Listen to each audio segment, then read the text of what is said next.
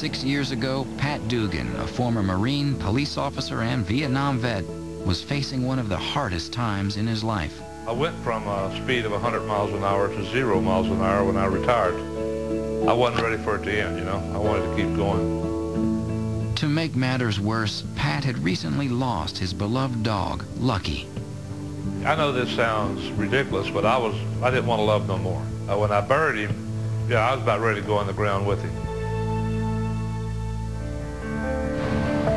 Even without his friend Lucky, Pat still took a daily walk in the park.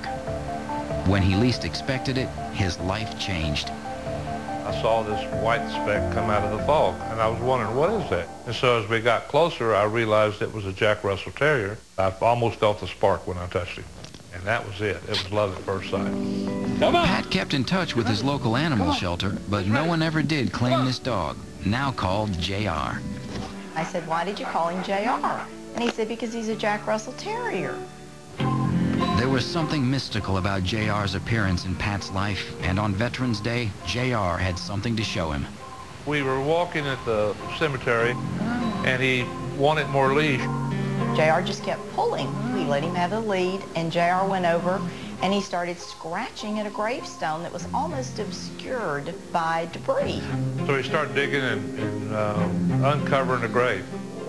And the name on the grave, Corporal Jack Russell.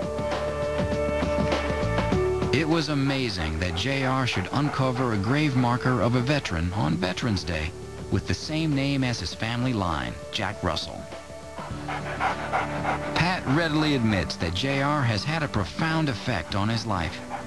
He taught me it was okay to love openly.